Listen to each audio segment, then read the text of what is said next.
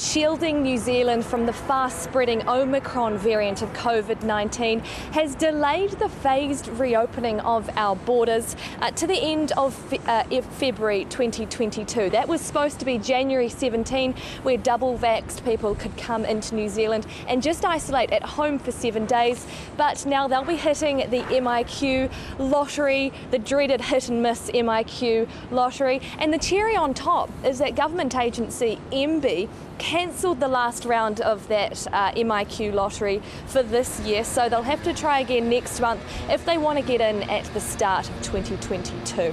Another change is pre-departure tests to enter New Zealand will now be reduced from 72 hours before travel to 48 hours before travel. This is obviously affecting travel plans. What has the reaction been?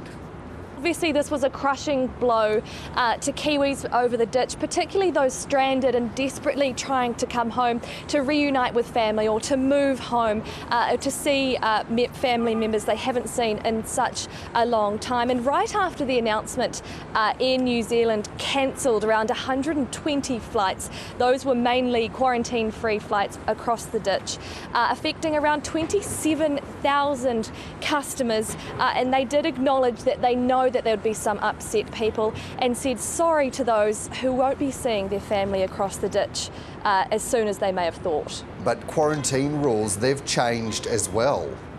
That's right. At the moment, people returning from overseas have to stay in MIQ for 7 days, followed by a 3-day stint isolating at home. Well, from tomorrow at 11:59 p.m, that's changing. That'll be lengthened to a 10-day stay. And the government maintains without doing this and without keeping MIQ this strong, Omicron would be in the community because, of course, it's not yet in the community in New Zealand. And our Christmas plans would be under threat, which they aren't, so they're trying to keep it that way.